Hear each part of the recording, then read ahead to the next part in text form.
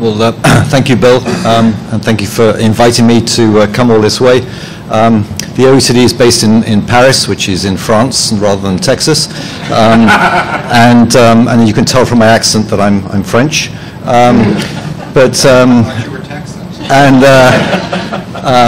And I'll try and stay awake because I'm suffering a bit from jet lag. But there we are.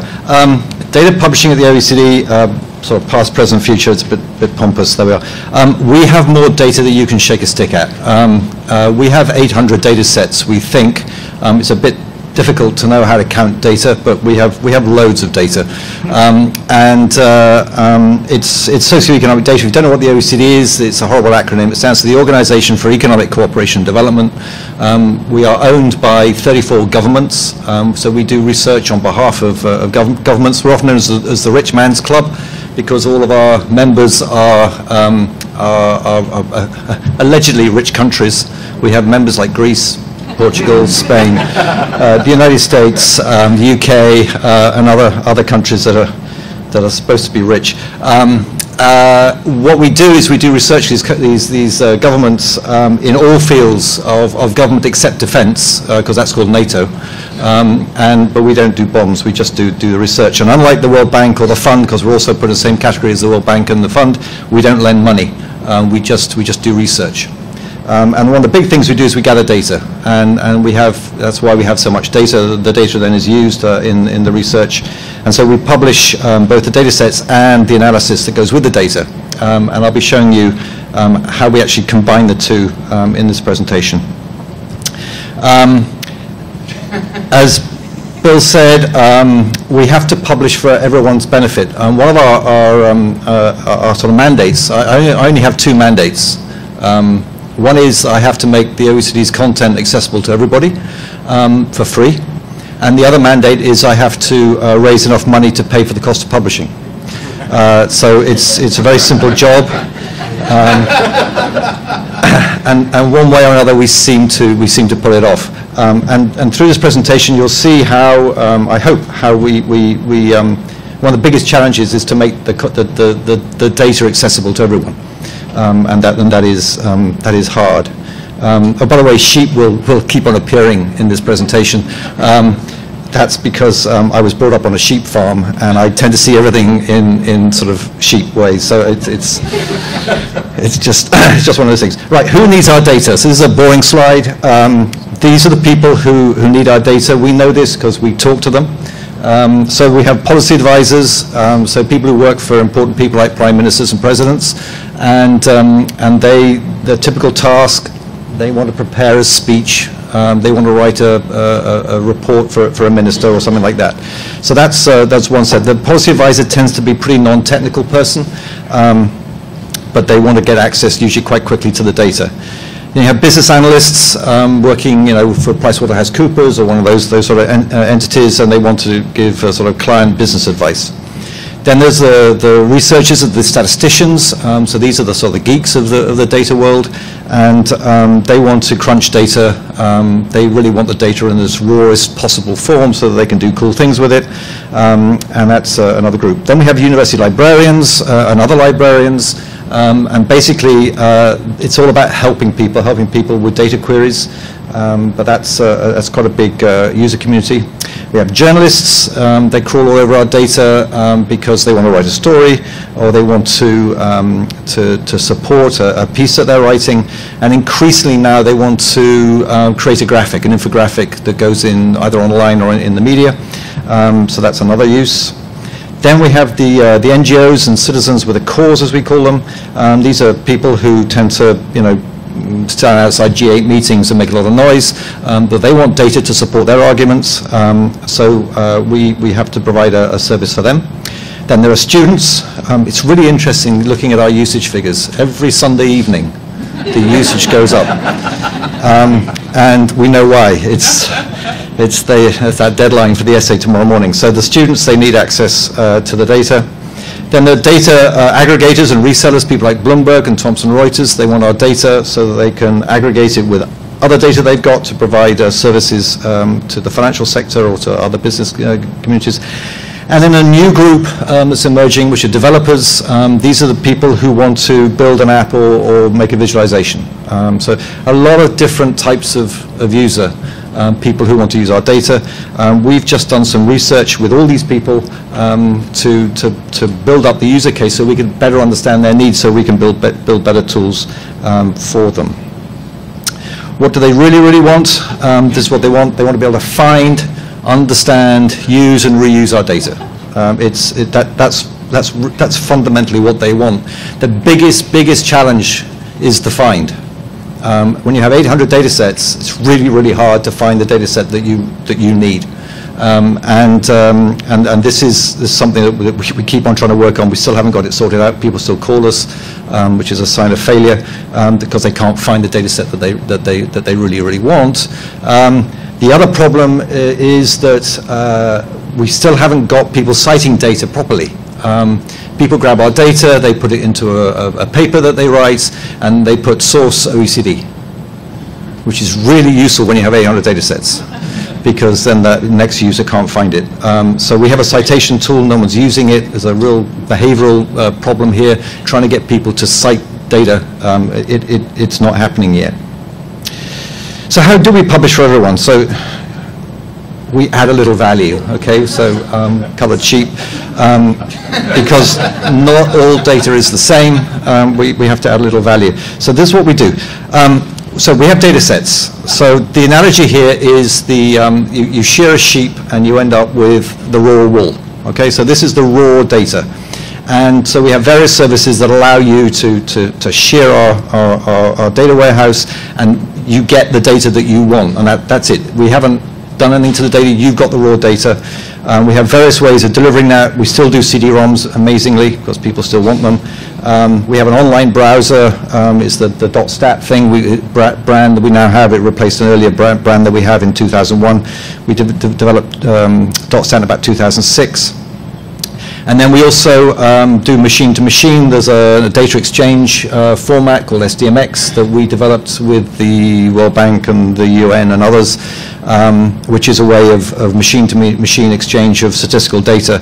And in 2014, we hope to launch an API that's sort of simple enough for people to use, to be able to suck out our data directly from the data sets and set up live feeds onto your site. So that's the raw data service that's available now. This, in fact, is the oldest service we have, which is data annuals. In the old days, before there was online, we would print books full of data. They're the most boring books you can find. They're literally just tables. They were in print. We launched them in PDF in 2000. We thought that was really cool. And this is where, in a sense, it's the ball of wool, because we've processed the data. It's still just wool, but we put a bit of color to it, and we've processed it so you don't have to actually do the processing yourself. But basically, it's ready-made tables, so that you don't have to build a table yourself.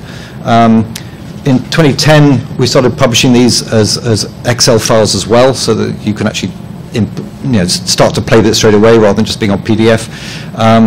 2012, we moved the print to print on demand. We're one of the few statistical agencies that still make printed statistical annuals. Most of the other agencies have stopped doing them, which I think is a big mistake, because we get very high usage of these because we've done the work to make a ready-made table. And last year we launched an HTML5 version, so these tables are now readable on smartphones and tablets. So that's both these two services really are for data experts, for students and for researchers. They're not for people like me. That's really what it's for. And then we make jerseys. So we actually knit the data into something that you can use. And these are, in the jargon, they're called indicator publications. So what we do is we get tables, and we write some words with them to help understand, so you can understand the data and the context of the data. And the tables are done in such a way that we ban things like footnotes and all the other stuff which will appear in the other publications, because if the data needs a footnote, it means it's not clear enough. And so what we do, we have a team of data editors who make these publications, and they're put out as a way of making data accessible to everyone. Basically, anyone who's got a sort of high school has been through high school should be able to understand these indicators. We launched the first ones in 2001. They're in print PDF in those days. We launched them with added Excel in about 2005 or so, and the Excel is quite simple. You imagine you've got this publication, you've got the chart or a table. We simply print a DOI under the chart or table, and if you either key that into your browser or you click on it, you'll get the Excel file, and it's as simple as that. And that has been very, very popular. In 2009, we released an app. I'll show you some screenshots of the app a bit later. So this is so you can win arguments in pubs. So that there you are, you're having a discussion about nuclear energy, and you're arguing as to which country produces the most nuclear energy as a proportion of their electricity. Come on. France, thank you. It's France. 85% of the electricity in France made from nuclear energy. That's because they haven't got any petrol. But the fact is that you can win arguments in pubs, or as I did, successfully defended European healthcare from a couple of people when the Obamacare bill was going through. I was in Boston, and there were two people discussing the Obamacare bill, and of course they didn't really want to talk to each other because they were frightened of which side they were sitting on the Obamacare fence, so they just turned on me, the European. And of course they didn't believe, it was really interesting, they didn't believe a word of what I was saying about European healthcare, but I pulled out the app, and they believed the app, which I thought was a little sad. But there we are. Then we have, the analogy here gets a bit straight. In a house, you have insulation. And insulation is often made of wool. You can't see it, but your house not very comfortable without it. Well, this is basically the data that goes into books, into academic articles. Basically, you can't write the book. You can't write the paper without the data. And of course, we produce these publications as well. And in 2005, we started adding the Excel files to these publications. So again, the charts and graphs that appear in our books, there'll be a link under them so that you can get the Excel file of the data. So that was another service that we put in. Again, this is largely aimed at the research and practitioner community, because that's where our publications are aimed. And then this is when we get into designer fabrics. It's really hard to find a designer fabric made of wool. But I found one. So this is where things are getting a bit cool and a bit sort of interesting. I'll show you some that we're doing. They're all bespoke, but it's a bit like designer clothing. They're really expensive to make. But we've got various tools that we've been playing with. We have a tool called Explorer, which I don't like very much, but it's there. We have something called the Better Life Index, which I'll show you later, because it's really rather beautiful as well as being rather cool. And our Active Chart tool, which is a new tool that we got in beta. We have a thing called Data Lab that we launched in February this year, where we pull together all of our experimental visualizations, with the aim being to try and get people to react to these visualizations, to say whether they're cool, whether they're useless, and so on, so we can learn a bit more. Everything we published on a single publishing platform in 2001, so it's all our books, our journals, our grey literature, and our data sets. So we were very early in terms of getting stuff online in a single publishing platform. In 2009, we launched a citation tool across the whole platform. People are using it for the books, they're using it for the journals, they're using it for the working papers, they're not using it for the data, which is a problem. But I can show you that in a minute. In 2012, we started making our content shareable and embeddable, so you can now embed our books into your blogs, your websites. You don't have to ask us, you just do it. And I'll show you some examples of some of the shareable, embeddable tools we've got. And in 2014, we're hoping to launch a new data portal. If the web works, I'm going to show you a little preview of it. It's a wireframes, but as long as it's working, it'll give you some idea of what we're trying to build. The last time I tried to do this, it didn't work, so I'm no guarantee whether it's going to work, but I'll try. This is our single publishing platform. It's called iLibrary, and it probably got time. I'll actually take you to it because it illustrates the sort of, I think, the find issue. So this is a platform. It has all our books, all our papers, all our data, and so on in it.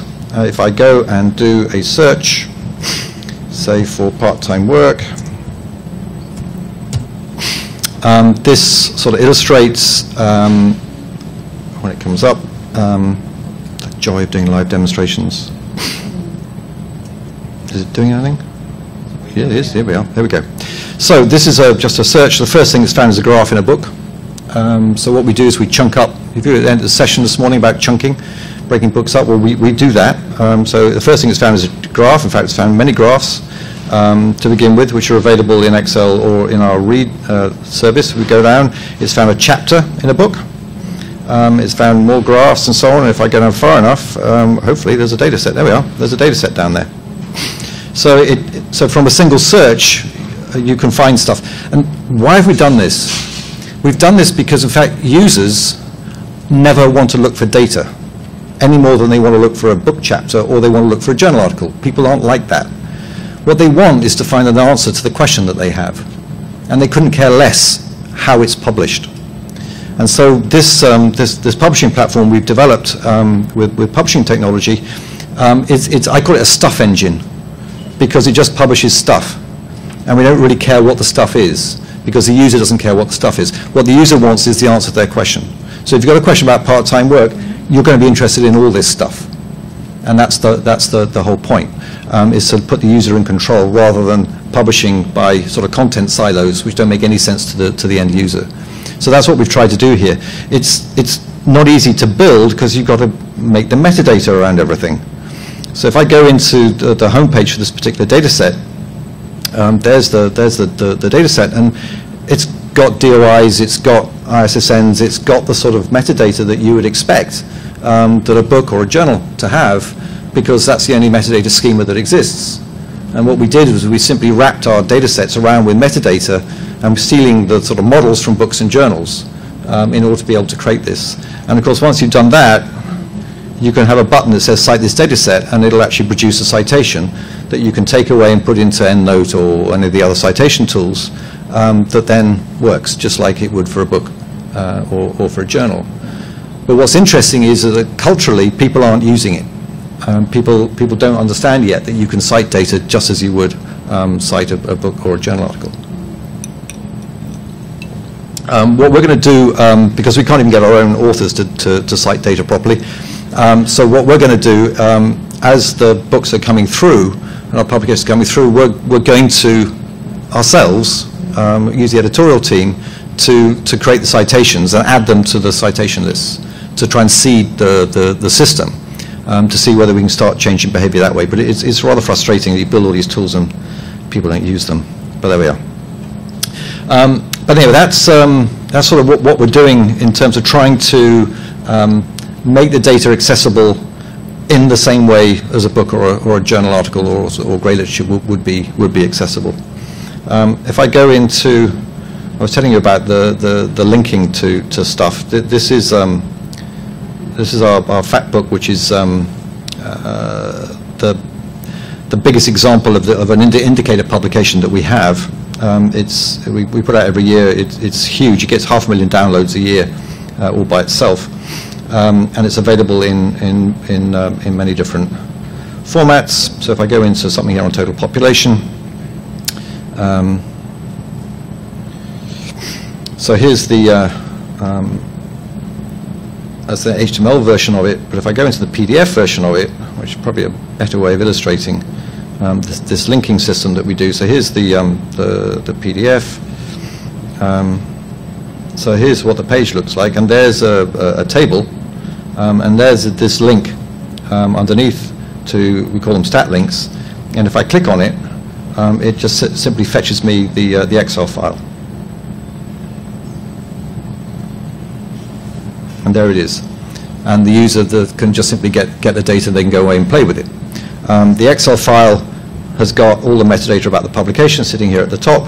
The fact it's the fact book from 2012 and so on, so that they've got the bibliographic information follows the Excel file. So that's some of the things that we're doing to try and make the publications a bit more accessible, and will certainly make them more useful. So moving on a bit, various data publishing challenges. Well, what is a data set? There is no answer to this question. It's whatever you think it is, but we have big debates about what is a data set. And what we've tried to do is we've ended up nesting related data sets under data collections to try and help the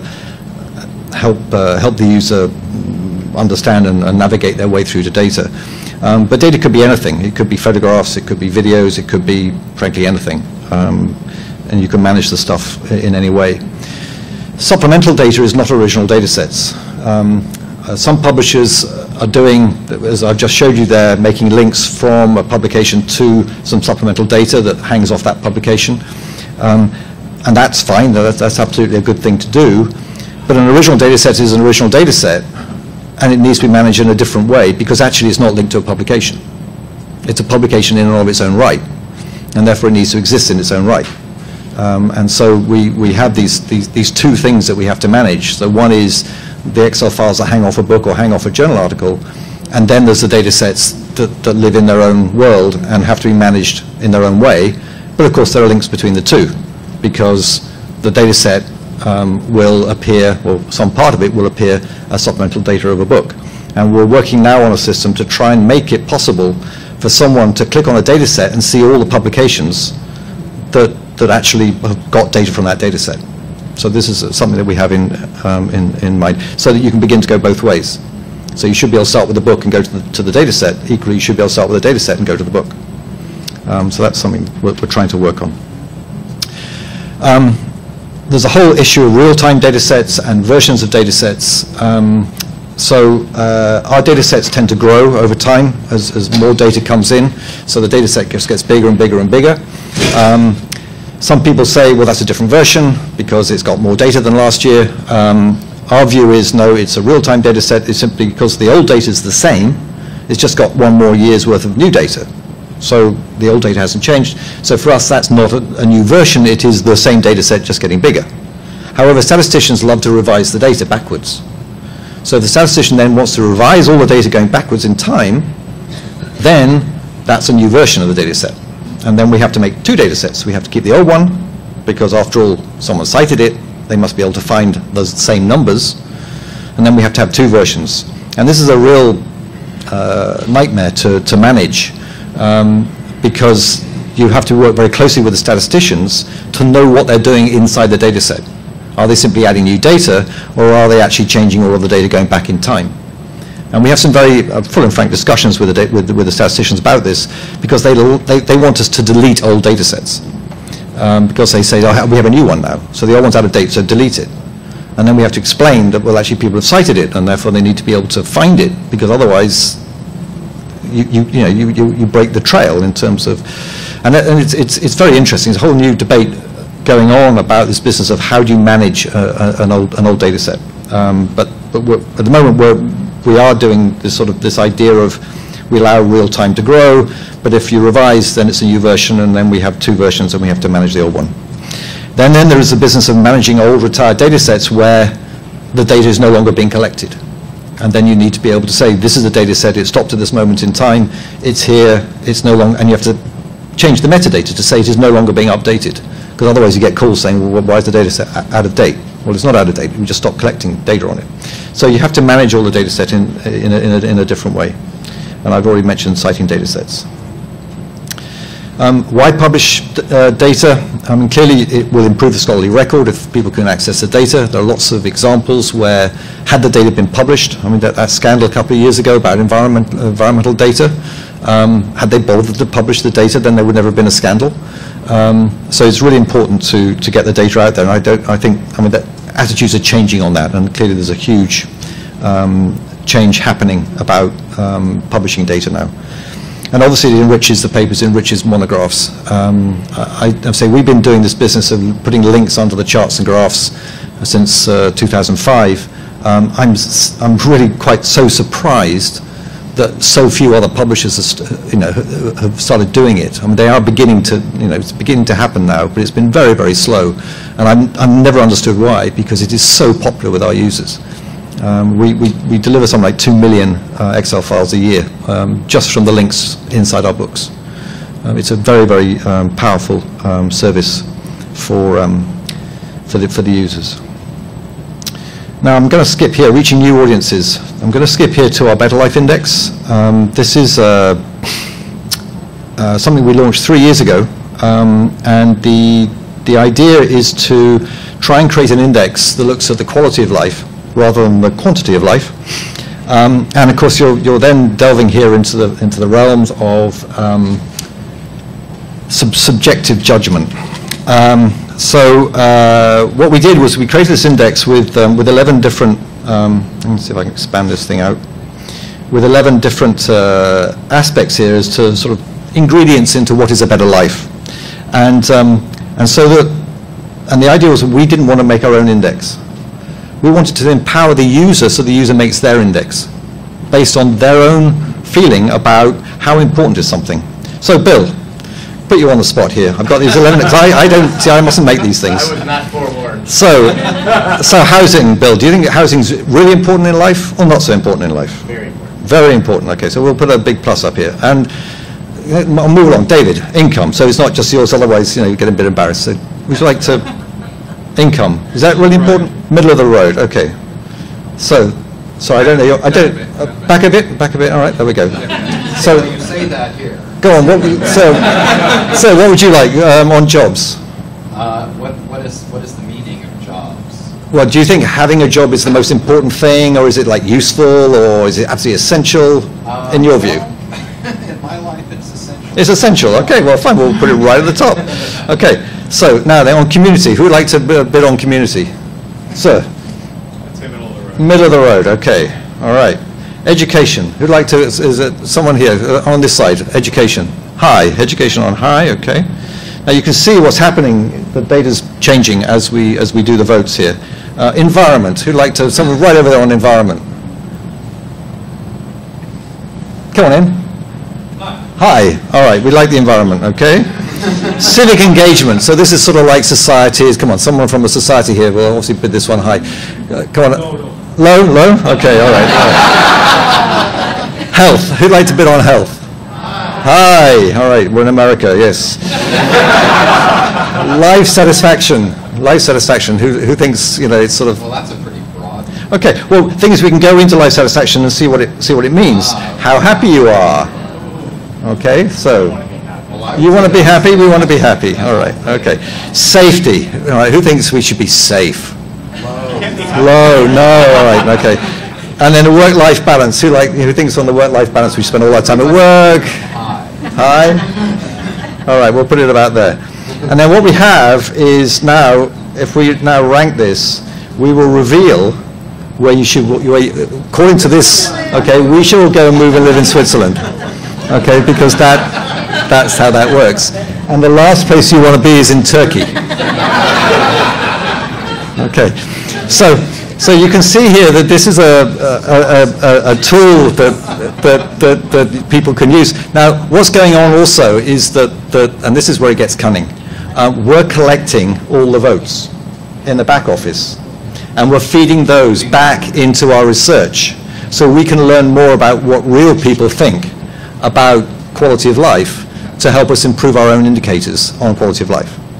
So this is, I mean, the reason for this tool, and one of the reasons is actually part of our project, as to how do you manage quality of life, which is a really difficult thing to do. So you're not just publishing data, you're collecting. We're collecting it, yeah. So it works both ways. These are individual indexes that you have. Yeah, because then. Defined here, is it like some sort of weighted average, or I mean, don't they have to? They sort of presumably have to be normalized to each other somehow. Well, at the moment it's just a tool to get a debate going. Using some of our data, but also to collect data from people, because we can actually see now, because we get about 1 million people a year using this tool, and so we're getting a fair amount of data now, and we can see, actually what's interesting is you can see different countries have got different ways of actually weighting things. And so we're beginning to then sort of feed into that. But the tool is bigger and deeper than that, because we were talking about life satisfaction. Well, we now have, if you click on life satisfaction, there's a whole piece here that explains what life satisfaction is as far as we're concerned, with links out to our publications. And you can now click and read the chapter from our book on How's Life on measuring well-being. So we're using this as a tool to also draw people into our publications, so that the people can do more than just simply play with the data. They can actually learn more and dig deeper into what's going on. And if I go back, and you get these because these charts are all, I mean, this shows you here, you can see all the different countries. So you can see in terms of life satisfaction, in fact it is Switzerland at the top, so that you can see quickly, and you can compare countries. Because if I click on one, if I hit on Canada, I can now go into there's Canada, and here's a chapter all about Canada that we've written, and you can see here where Canada is on all of the metrics. So on housing, Canada is really high because they tend to have really big houses in Canada, and they've got all that space. While on civic engagement, you can see Canada doesn't do quite so well. And on work-life balance, they don't do so well. So you can begin to, at a glance, see where Canada is on various metrics, and you can click another country. So here I found the United Kingdom by random, and suddenly then I can click across the United Kingdom. So the tool is navigational. It's also a way of getting people to understand more about different countries. So this is quite a fun sort of tool. It's I say, it's one of our bespoke things. It's not something we can scale, but it's a way of trying to get people to start playing with the data, engaging with the data. But the other important thing is business about making content accessible is also available now in Russian. It's also available in French and in Spanish, because not everyone speaks English. And this is also a part of what we're trying to do, which is to reach out to people in their own language, because this is also very important. So here we're trying to work in languages as well as make the tools engaging. I love this. Pages in Russian, would you like to translate it? Nope. So anyway, that's the Better Life Index, which is a way of reaching new audience. Data apps. Win arguments in pubs. I was telling you the story about the Obamacare example, but this is an app. It's available now. If you've got an iPhone, you can go to the App Store and download it. It'll be available for iPads soon, and Android by the end of, or by mid-July, end of July, it should be available for Android. And it's a new way of showing the factbook data, which I was showing that factbook publication. It's that publication re-engineered for tiny screens, and you can navigate by topic. Here you can navigate by topic or by country. So you can go in by topic or you can go by country, and then you see the data, and then you can click through to actually see a graph, and you can begin to compare two countries. And then once you compare two countries, if you go to this funny little icon here, which I'm still not very happy with, you can actually share it. So you can send it to a friend and share the data with a friend or from the app. So that's something that exists. And if you've got an iPhone, do go and download the app. It's free. And we have two data apps out. One on the sort of the internet economy, and the factbook. So we have two of them out there now, and we hope to produce some more thematic ones, like on development or health or education or whatever. So we have a whole family of different apps. So cool stuff. This is another cool thing. Our charting tool.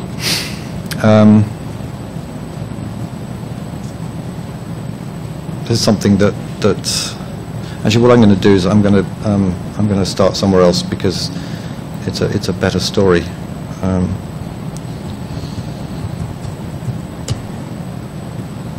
Okay, this is our main institutional website, and then down here we have headline economic data.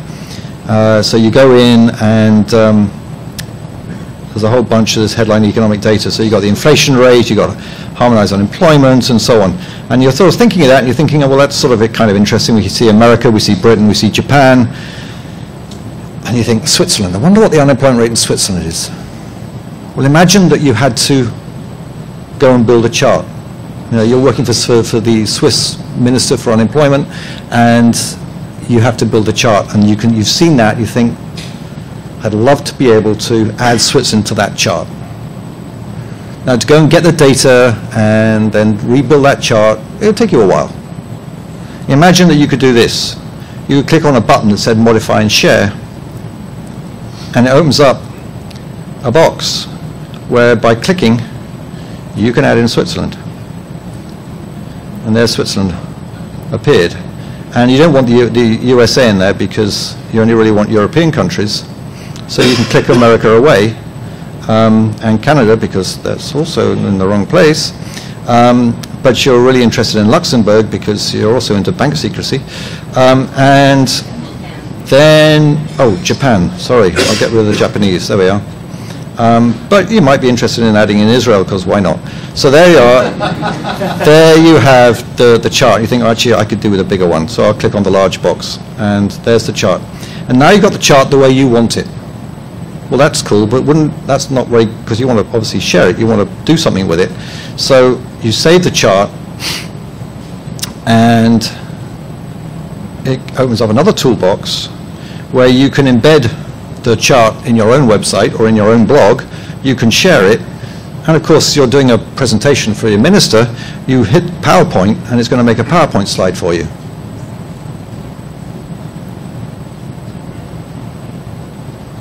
And there's the PowerPoint slide. And the PowerPoint slide comes complete with a QR code so that someone in the audience could snap it and take the data away. Isn't that fun? I'm sorry, I've lost the browser. Where's the browser gone?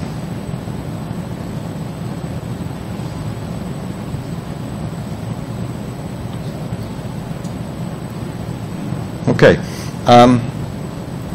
and so I've gone into a different one, but it doesn't really matter because the other fun thing is we have a button here saying stats about this chart, and if you click that button, then you can see that this particular chart has been embedded in 27 different websites, and you can even see how many times it's been viewed on the different websites. This particular one is my favorite because it's been embedded in a website called bankwars.gr, which obviously is a Greek website angry website about banks. And there's the chart, sitting there. But what's really cool is that the user of bankwars.gr has got exactly the same functionality as appeared on their own website. So they can take the chart and change it and embed it and do what they want with it. And we can see what's going on because it's all running off our servers. And this is therefore telling us a lot about what's going on. We've released, and of course there's a link here back to the mother database, obviously. So you click that blue link and it's going to take you to the mother database so you know where the data came from. So this tool, so we're still in beta, and the other little function is that the data obviously is available, so you can take the data away as well. So basically what we've got is a tool where the data sits behind the chart, and wherever it goes, the data follows, so that people can rebuild the chart and change it for however they want. And of course our branding travels with it as well. And then people can take away the data, and we can see what's going on. We've released about 20 of these since October last year. We've had 500,000 views of these charts. So clearly this is working, and they're appearing in all sorts of places. They're appearing in newspapers, they're appearing on blogs, they're appearing some quite sort of major websites.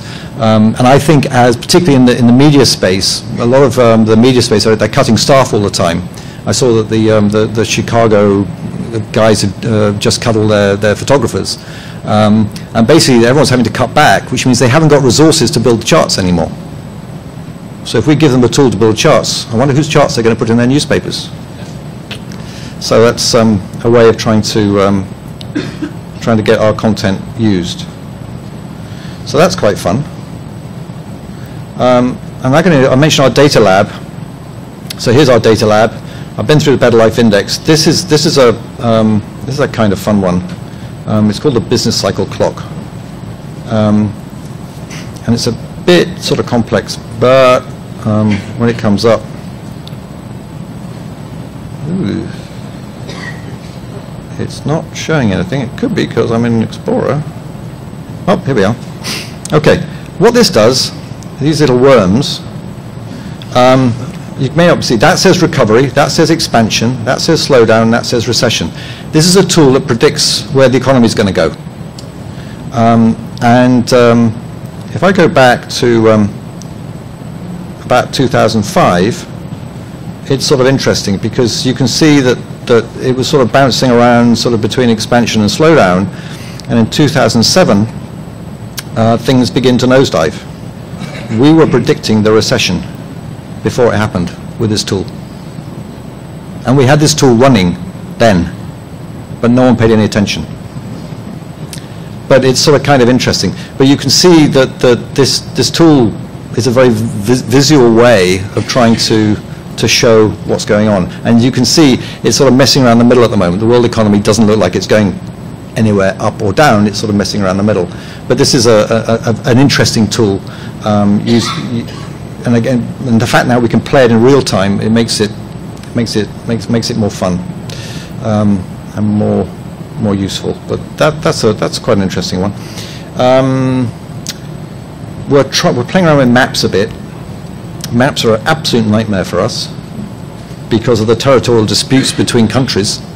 So we always get into trouble whenever we do maps. So we're trying to do maps without doing maps, and this is our attempt to do a map without doing a map. So it's a map of the world, but without any political boundaries, and using blobs to show the numbers. And this is all about a new way of trying to measure trade. If today in the trade figures, an iPhone that's made in China and therefore comes back to America to be sold, the full value of the iPhone goes into the trade data. So I don't know what an iPhone is worth, maybe sort of $300 or something in the trade data. So there'll be like 300 plus to China and 300 minus to America, which means that therefore America thinks it has an enormous trade deficit with China. Except, of course, that 25% of the iPhone came from value was created in America, the design, the software, and so on, which is kind of hidden in the trade data. So we've with the World Trade Organization, this year we released a new data set called Trade and Value Added, where we're actually attributing the value that goes into an object, and it's completely changed people's appreciation of the trade gap between countries. And so we're trying to visualize this. So China here and the exports here, what this shows is that the foreign value added is about 27% in their exports. So it's not 100 coming out of China. In fact, it's only 77 or something, or 73. I'm not very good at sums. But you can see here the different colors as to which countries are doing better. I mean, there's the United States. The United States actually imports very little value added. It creates most of the value added itself, and that's what this data tries to show. Ireland is deep red because actually it imports a huge amount of the value added, which it adds little to it before it exports. But there's a way of trying to show this sort of story in a way that is more accessible to people. And again, it's shareable and embeddable, these graphics. I'll just take you to one more before I wrap up, because I'm probably going on for long enough. This is a press release we put out last week before. And down here it's got a new visualization showing the economic forecast. So the blue lines there are the OECD average, and just by hovering over you can see very quickly how certain countries are doing compared to the OECD average. This is Greece, and you can see that our unemployment rate just taken off like a rocket since 2009 because of the recession that's going on there. But you can see their fiscal balance, they're actually getting there. They're back up to the OECD average. and their current account balance is actually better than the OECD average now, and which suggests that their economy is turning around. And that's, you can see that quite easily if you simply by mousing over. There's the United States. Look at the current account balance on the right-hand side there, well below the OECD average, running a really big deficit. But while meantime the unemployment rate is looking much healthier. So it's a sort of a way of, there's the UK, there's Turkey. It's a way of again, very simple tool to try and get across some of the messages. And again, it's shareable and embeddable because this is a big thing that we're doing at the moment. And you can quickly click across to see economic activity and so on. So it's all about, and we're experimenting with all sorts of different ways now of trying to make the data more accessible to more people. So I think I'll wrap up there and take any questions. Thank you very much. Welcome to all.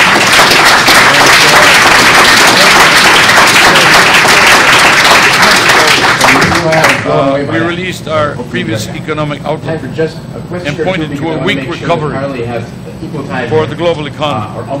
Well, today we're still confronted with an outlook that remains weak and a recovery that continues to be hesitant and uneven across countries and regions. Oh, is it? Oh, now, I'm so sorry. There's some encouraging signs. Oh, yeah. I'll get rid of all this stuff. So. I guess the only question I was going to ask is what you would tell us about how these things are actually done. I mean, you said it's magic. that was my assumption.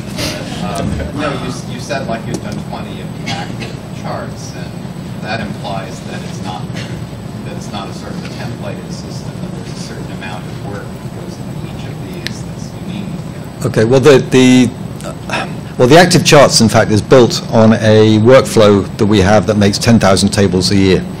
And the plan with the active charts is that each one of those 10,000 tables will also have an active chart. The reason why it's in beta is that we're still sort of just testing that whole workflow system. But we have a little wrinkle we haven't figured out yet, is that some of these 10,000 tables are what are called composite tables, and therefore they can't be charted. It doesn't make any sense. And we don't have a metadata flag in the system that says I'm a composite chart, don't chart me. So we have to do, that's why we have to do a little bit of wrinkles on that, but that's been engineered to be a mass-produced product, unlike the Better Life Index, which is bespoke. It's, it is that design address, and we have a whole team not only working on this but maintaining it. Because that's what it is, but it's a big project, but we've got funding to keep it going. But it's also part of a bigger research project that the organisation's got. So yes, we desperately try and make tools that are scalable, as with active charts, and I'm hoping by the end of the year we will actually have the active charts for 10,000 tables sitting in the iLibrary, and that will really add value to that service. But the Better Life Index, people want more. I mean, the authors come to us and say, I want one for my project. It's like, well, how much money have you got? Because that is expensive. So. Well, thank you so much, Toby. It was really terrific. Now, for those of you who are thinking, well, good.